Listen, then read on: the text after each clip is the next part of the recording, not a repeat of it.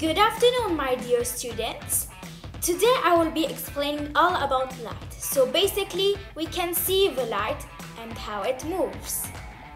An example of light is that how it travels. So for example, it can travel in a straight line. It even reflects off a mirror. Light is also a type of energy that makes it possible for us to see the world around us. It comes from different sources called light sources. White light, also known as spectrum, also travels in a straight line, but ineffectively bright. Our main natural light source is the sun, and as we already know, a sun is a big star. But also, please be careful because if you get too close to the sun, it might burn your eyes. Thus, you cannot see anything and you might end up as well blind. Anywho, rays of light reflect or bounce off objects just like a ball bounces on the ground. This reflection of light is what enables us to see everything around us.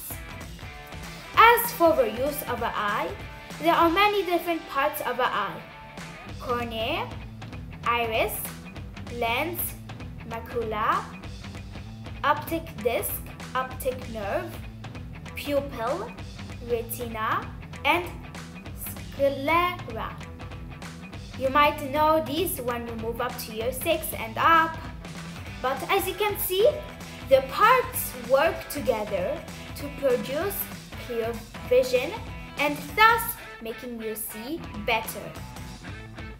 In addition to this, there are also 3 types of seeing: transparent, translucent, and opaque.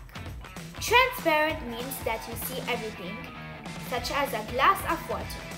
It is a kind of a transparent object. Translucent means that you see almost everything, but a little blurry like plastic.